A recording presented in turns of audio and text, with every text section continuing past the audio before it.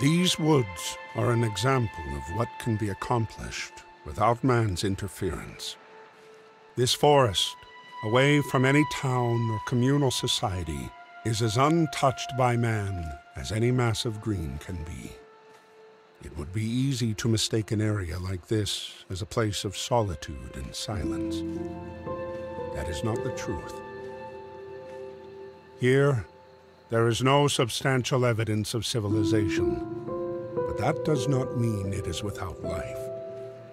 Wind and water fill the amphitheater with motion and meaning. Endless chatter of woodland beings permeates within this arborous cathedral. These are not idle conversations. It is an opera, a symphony, a concerto of unification, perfectly executed by design. There is no explanation for how these beings coexist. There is no reason to know why. Within these trees, among these streams, life is, and that is good enough.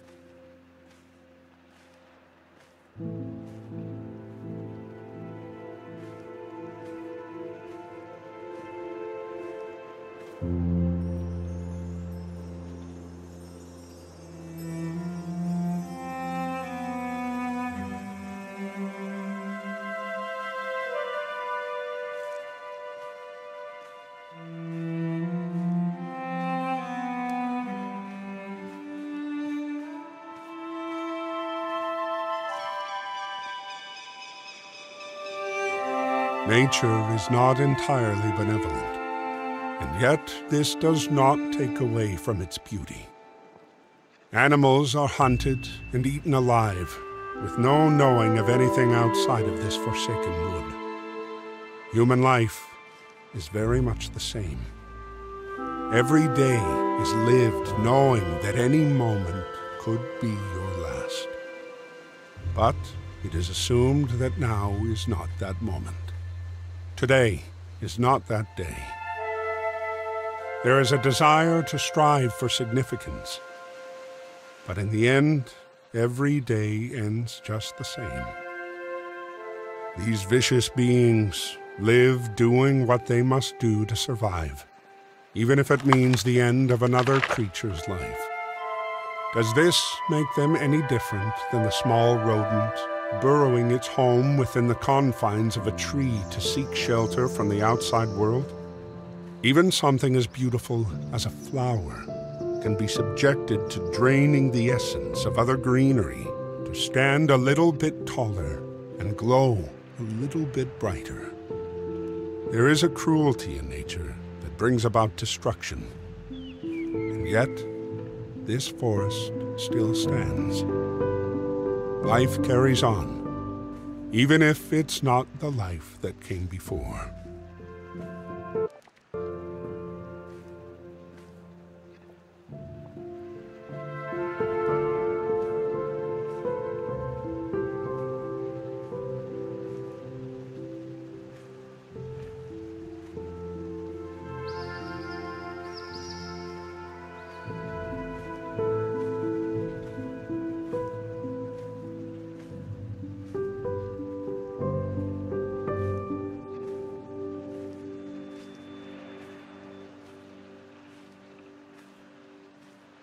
At the heart of the forest lies a massive, ever-reaching oak, as large as a hill upon a mountain, standing alone and apart from the rest of the forest, encircled by still water. The trunk of the behemoth is impossibly thick, able to withstand the elements for the centuries it has stood here. The stoic branches do not sway like the other trees within the wind. Night is everlasting beneath the countless branches. No light permeates the endless leaves. There is one thing that this beast of a structure exacts more than any other being on this planet. It endures. It endures the frost of the winter, the storms of the spring, the scorch of the summer, and the collapse of autumn. It endures the loneliness from being different and unyielding. The tree grows taller and stronger with each year, but never closer to the others that surround it. The other trees live, and they will surely die. But this monolith remains to stand the test of time.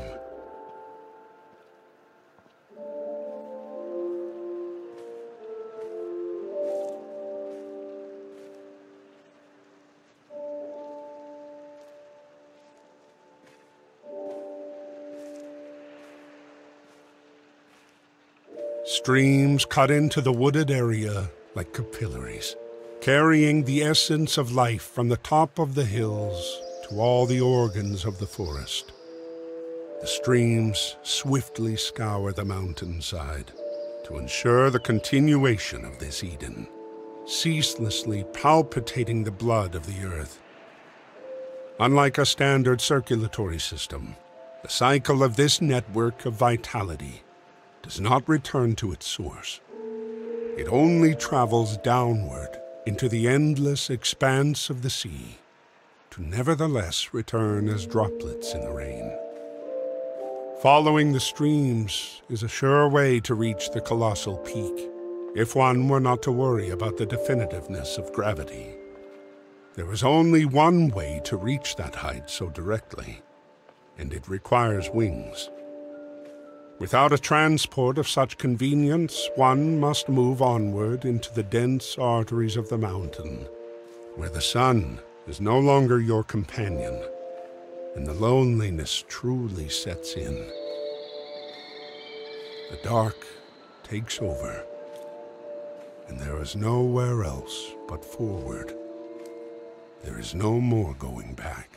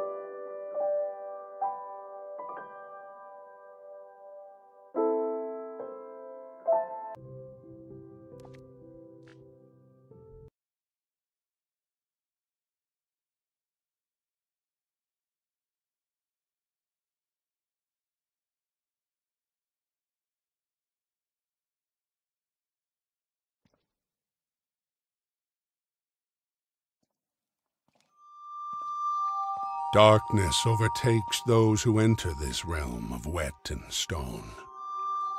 Turning back leads to another kind of blindness that only incepts at the great divide of light and the abyss.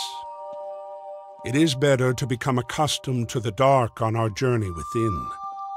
The only way to reach the highest peak is to descend into the deepest parts of ourself, far within the mountain. The life of the outside world does not go where we must dread. There is no reason for creatures without a conscience to join in on this quest of introspection. The light is quickly fading, giving us a sign to carry on. For now, this is the only option, the only one there's ever been.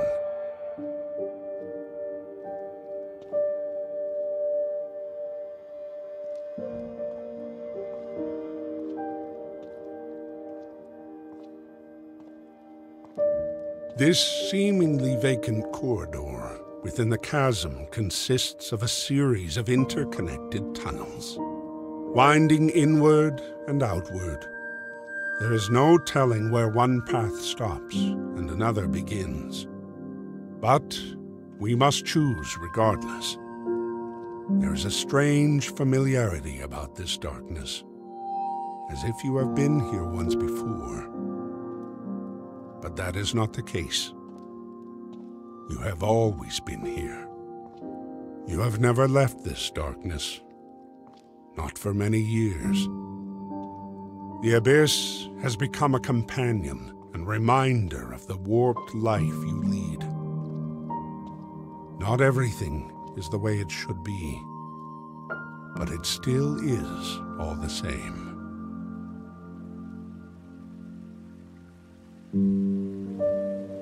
The silence of the deep has now been broken. What once was a faint drip has now become a bellowing beat of a heart of stone, distilling the essence of life before sending it throughout the tumultuous cavern. The pounding echoes within your mind until there is nothing left but the sound and the feeling of undeniable existence pushing forth. It has been ages since someone met with the pulsating rock. The visions granted by this enchanting boulder bears witness to your own faults. These jaded memories are not left forgotten and are carved into the walls to stand the test of time.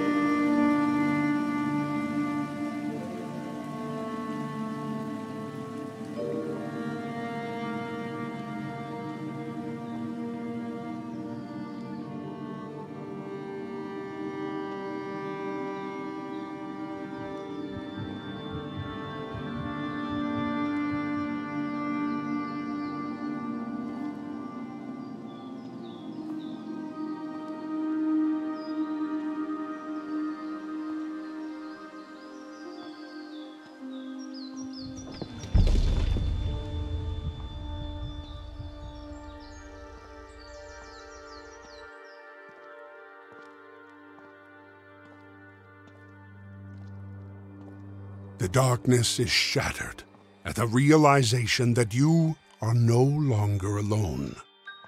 Nature's light sources fill the void like tiny bonfires, providing warmth and safety from the dark. Humming and buzzing, these light-filled guardians illuminate the darkness to reveal that there was another beside you all along.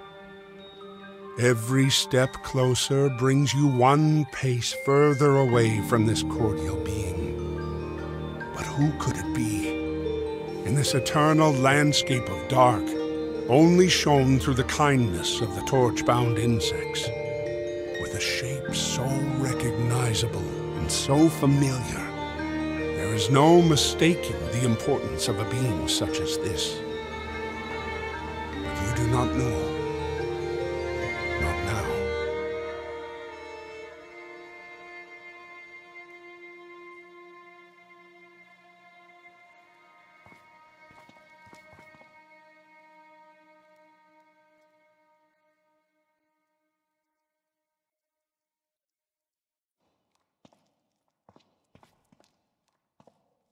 A stark beam sits ever so strongly in the distance. Could this be the final terminal before taking off into the sun? The ever-longing vent that exceeds this darkness, that brings light into the memories so willing to fade. No, this is not the end. Not here. There is still more to witness. Fill your mind with luminosity. Steal your soul with what was taken by the abyss. Hold on to your dream and evoke the past. For remembering is all that is left for a being so broken and afraid of what is yet to come.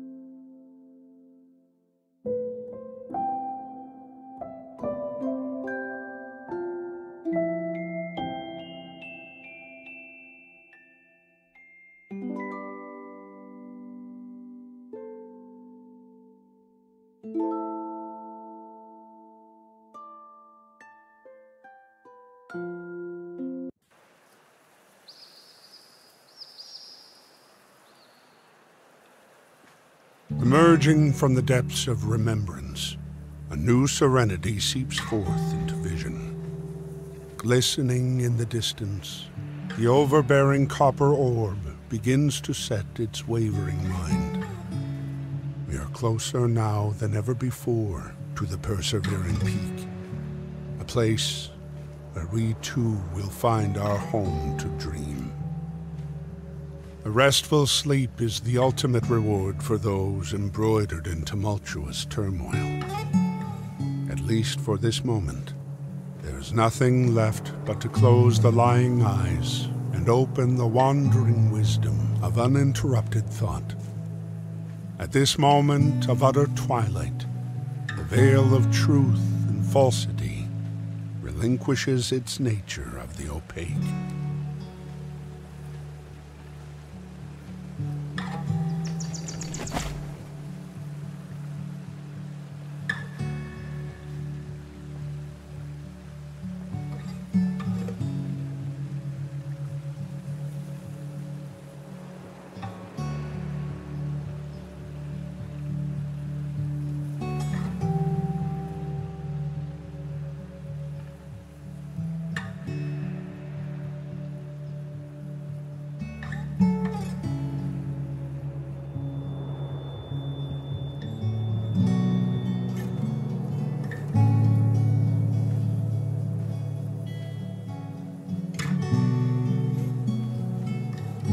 Not-so-distant geography, the source of the mountain streams fulfills a vast pool of hopes and dreams. Lotus petal along the outskirts of the seams, dancing and pooling all together, making their leave one after another in an endless cavalcade of organic staccato. Memories of the truth contort into beautification of reality. To many, what once was is not life's faithful occurrence, due to whatever conventions of one's conviction. These trusted falsifications establish a history, both honest and maligned. But whichever of these creates the further benefit will stand the test of time. Can it be that actuality can be erased through the complexity of memory?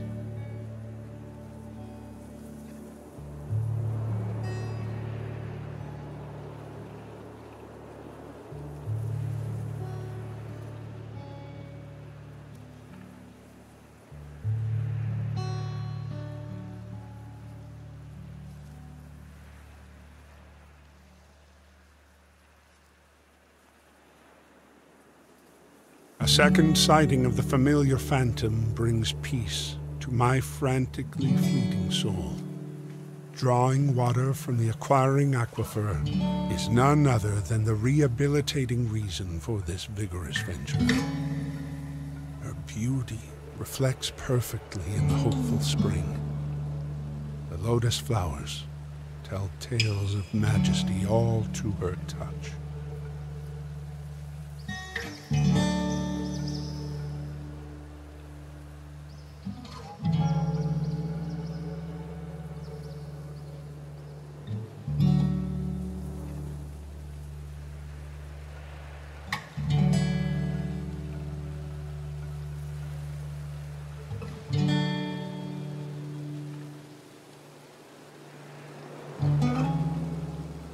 A somber sweetness embellishes the being known from time long since past. Petals may fall from the flowers they form, but their freedom fastens onto my fleeting and faltering feelings. A living touch only surpasses her loving look, something more easily dreamt in a world no longer to be attained.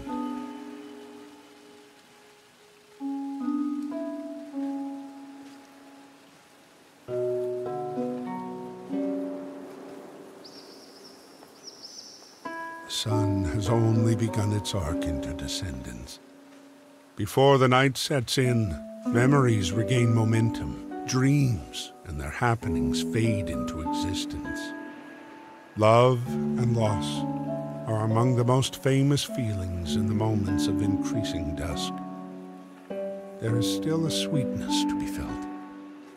Light is still prevailing. For now, only somber moments take the stage. There is no stopping the prominence of these emotions. In the same way, there is no impeding the beginning of a new day.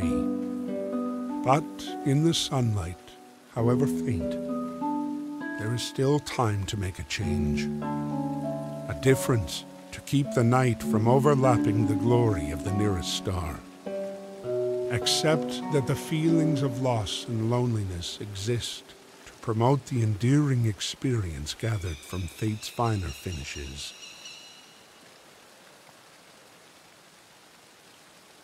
To lose something is to lose a piece of oneself. No matter the prominence, regardless of the moment, pieces of persona are left behind. And like the endearing oak, One must persevere the current that life forces us all into. The gifts given unto us are stolen without repair. But in the end, they are gifts and only alive for a fleeting time. Like everything else in this world, the endless river of time flows into the ocean of eternity.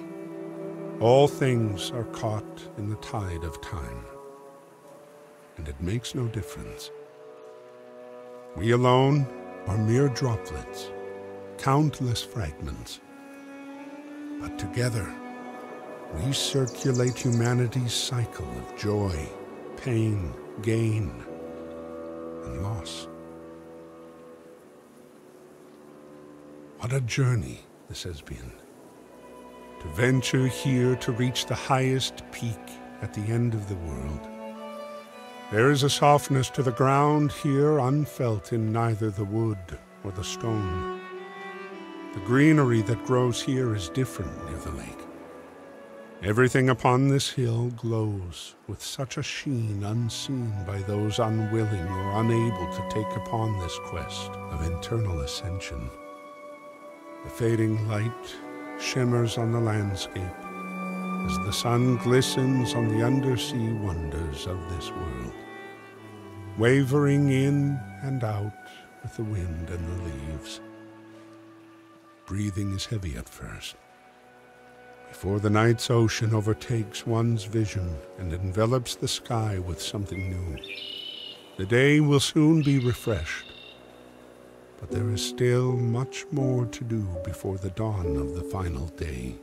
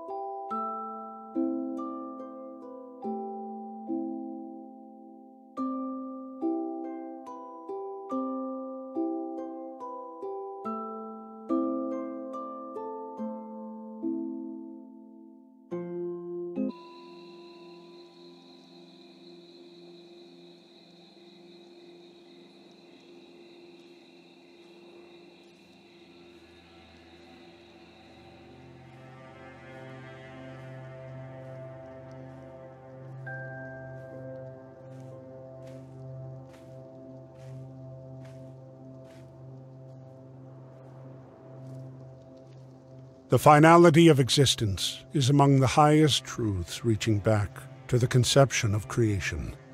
Nothing lasts forever, regardless of the implications granted by the numerous promises made in one's lifetime.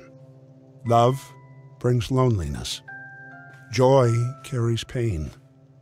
Life leads to death. Everything ends. To dream of everlasting is futile. What is left behind will eventually be forgotten. There is no avoiding these words. The clock's hands continue to strike each hour without failure, its face unnerved, tirelessly turning the circumference of infinity. Every stroke signals the edge of one universe and the genesis of another. Will the gears that turn over time ever cease? What will happen then to this world? Will it stop, or shall it find continuation without the need of its keeper?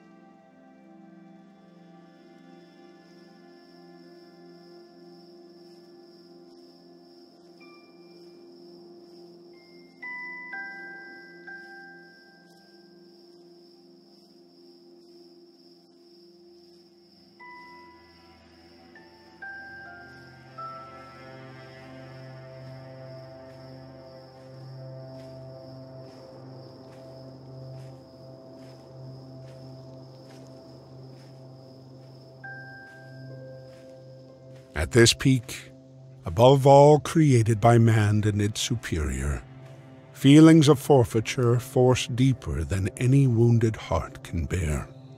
It is here where the troubled soul will at last find peace from the bombardment of huddled empathy. There is nothing that can be said to ease the pain of brokenness. Two rings joined together to become eternity, and still this is not enough. Total transcendence requires more than a promise, metal, and a seal. More than love. One must relinquish themselves completely and give only to the other. But any lack of strength will cause the union to shatter, regardless of sickness or health.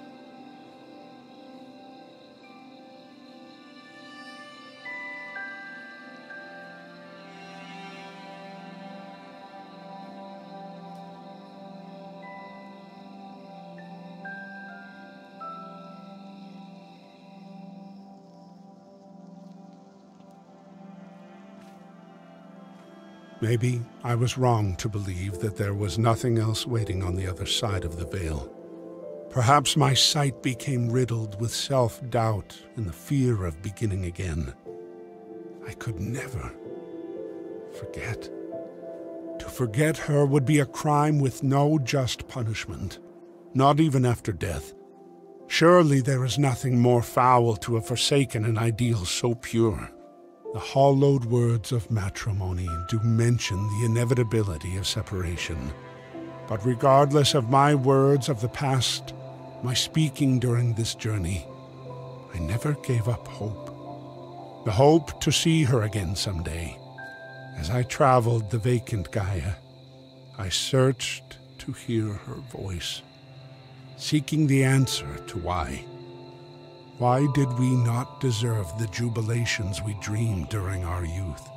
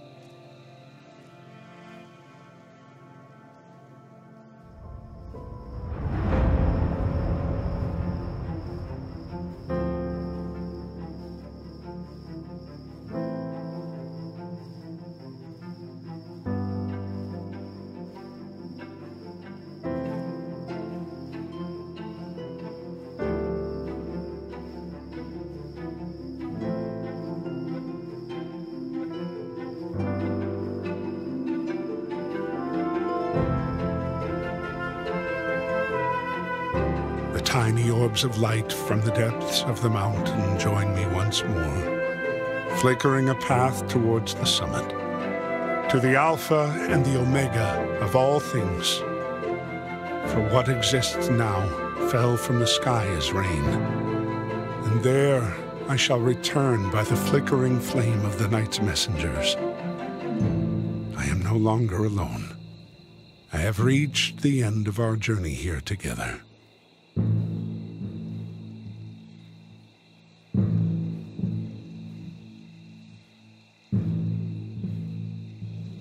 But wait.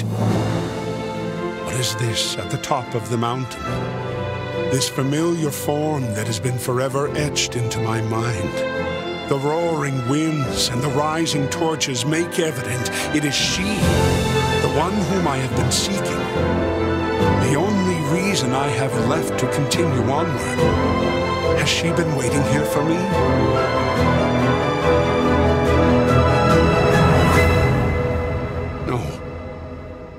No, that is not the case. She has always been with me. There were 2 steps for every one taken on this journey.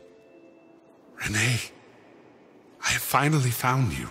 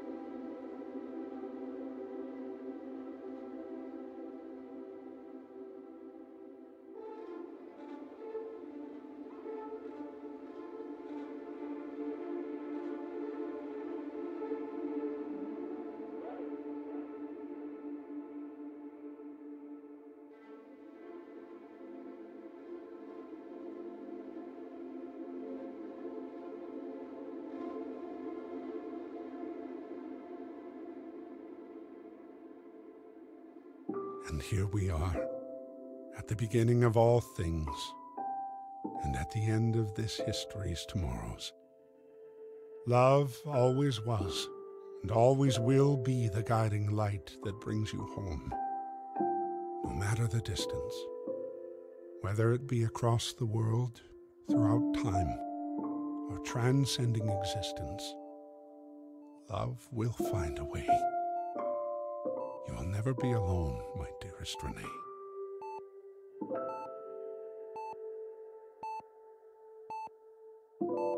I wish I could leave you with more solace than this, but know that what we have will never truly end.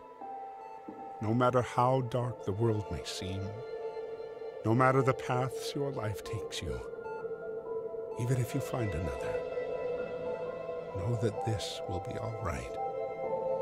I want you to be happy forever. You have given me more than I could ever ask for, my darling. A life filled with joyous perfection. Know this for now and for always. I will always love you.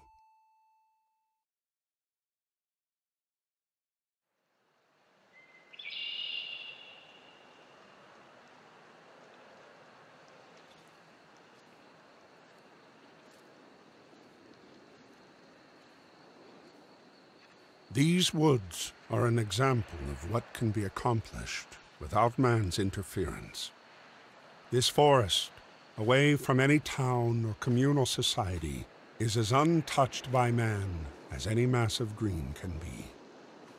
Within these trees, among these streams, life is, and that is good enough.